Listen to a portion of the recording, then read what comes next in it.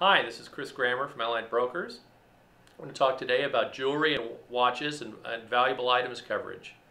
Most homeowners' policies have a limit for theft on things that are likely to get stolen, like your engagement ring or your pearl necklace or your Rolex watch. Those are limited to $1,000 for theft. So you need to be aware of this, and if you're worried about these items, to have them added to your policy by getting a appraisal or receipt and scheduling them on your policy.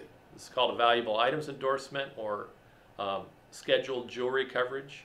The cost is 1.5% of the value, so a $10,000 Rolex ring costs $150 extra per year to insure.